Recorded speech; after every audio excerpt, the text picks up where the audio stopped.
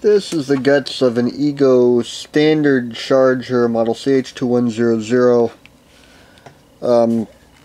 This is the charger for my new battery-powered chainsaw that, knock on wood, I'll be doing some evaluation videos of in the coming weeks, or ideally this weekend, just because there aren't that many videos on them. But anyways, I figured just have a look at the inside of the insides of the charger. There's that, which is the shut-off relay for the battery, probably for monitoring purposes. I saw that the output stage of the switching supply doesn't interfere with the measurements. There's also two lines, one marked T on the battery and one marked D. Actually, if I can get the battery over here. Yeah, there's of course a hot and neutral for the DC, but there's also T, which is always that's just going to be the temperature sensor. But there's also this line marked D for data, which is, I'm guessing, some kind of well, that's going to be some kind of communication between the battery controller and either the charger or whatever else is, or whatever tool it's being used in. So it'll be interesting to put a scope on that. I'm guessing it's either probably going to be some kind of other single wire self-clocking serial, or it might even be just a logic level line just to tell the battery, saying, hey, I'm in use. What? Hello, cat. Yeah, cat interfering with filming. But anyways, so yeah, internal construction looks reasonable. Certainly very aggressive mains input filtering, two common mode chokes, two caps, so it's LC filter. There's obviously a provision for a second common mode choke, which was not fitted. There's a metal oxide varistor there, PTC for or no, that's an NTC for inrush current limiting. Yep, wouldn't be a PTC for obvious reasons. And mains input fuse, or Y caps.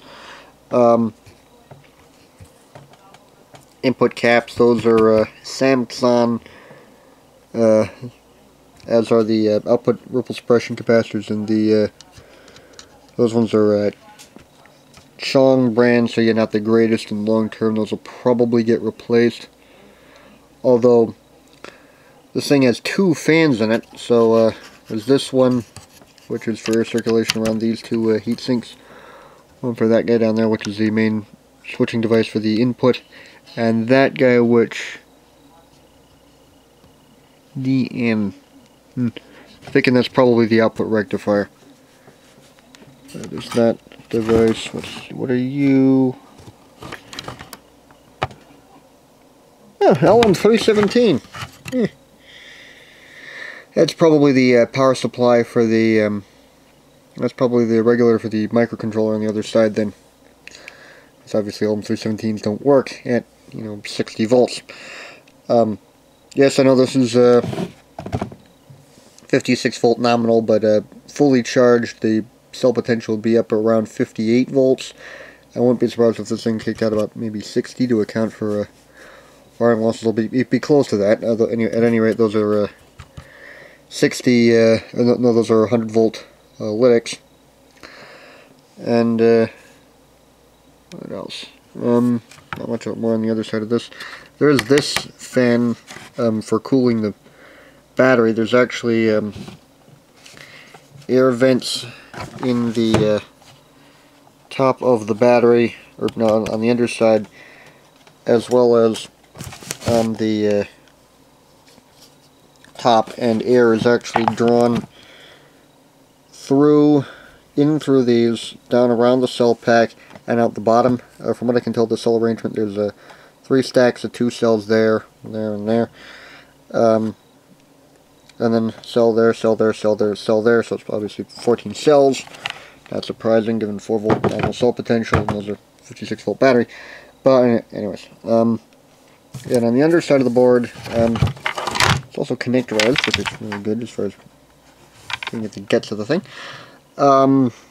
Just random passives, switching devices, that 50 milliohm resistor, which is probably going to be current sensing shunt, because I don't really see any other purpose for it.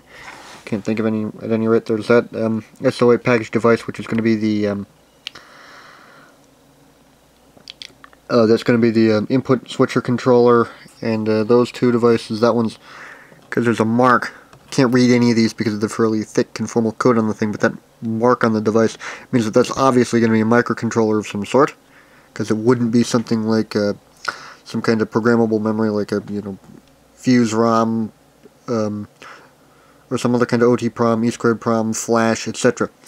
And that guy is going to be probably a operational amplifier for input buffering, or just signal buffering and control in general. Random other SOT23, number of SOT23 transistors, random other passives, and that's pretty much it. It looks to be fairly well made, although the second tier caps don't. I mean, on the one hand, reliability long term, but it's something that will probably get replaced with the high quality caps at some point. And although given the airflow, they should last, a reasonable amount of time. And hybrid PCB material looks like. It's paper phenolic core with fiberglass outers, so yeah, fairly typical in consumer electronics of this type, and of course a number of isolation slots, which is good to see because the charging terminals on the thing are completely exposed. So that's obviously another reason for that isolation relay, because otherwise, 60 volts is, or 56 volts, 58 volts, whatever, is in the realm of poses a risk of electrocution. You'll see they're also marked on the thing as well. So T is green. Another thing, just as far as a bit of pokery, seeing what the stuff is like. See, the green would be that one, which goes to resistor divider chain and a Zener diode. What's either Zener or... Oh no, wait, it doesn't. That's the data. So that's obviously going to be some kind of a input protection for the microcontroller. So I may experiment with I'm just putting a scope on that and seeing what this thing comms protocols look like at some point. But now and again, risk of electrocution, mains equipment, blah blah blah. You could die. Usual safety gif.